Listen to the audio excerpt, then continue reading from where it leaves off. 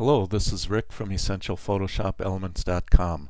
In this tutorial we're going to see how you can change the color of an object from inside of Elements.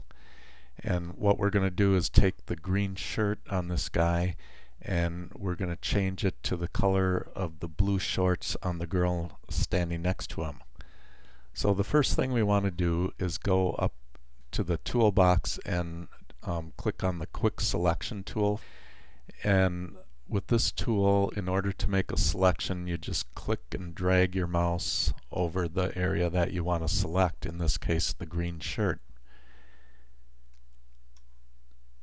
So I'll try to get as good as I can here, but you can see that we got some areas that we don't want included in the selection. For instance, his bag is fully selected, so you can subtract from the selection using the quick selection tool by holding down Option on the Mac, and it would be Alt on the PC, and then click and drag over the areas you do not want included in the selection.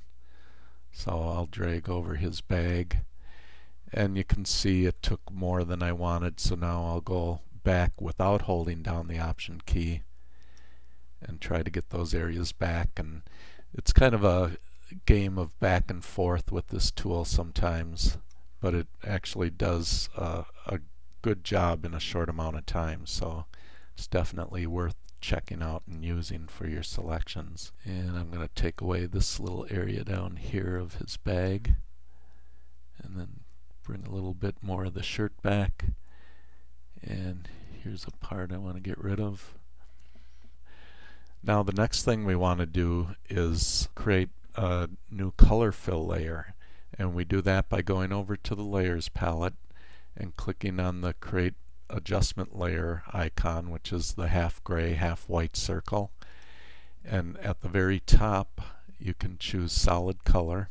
I'm going to just move my cursor over her shorts and click to get that blue color, and then say OK to the dialog box. And now you can see his shirt is in fact blue, but there's no detail whatsoever in it. So to bring out that detail in the Layers palette, we need to change the blend mode from normal to color, which is located almost all the way down to the bottom. So just click on that and all the detail from his shirt will show through.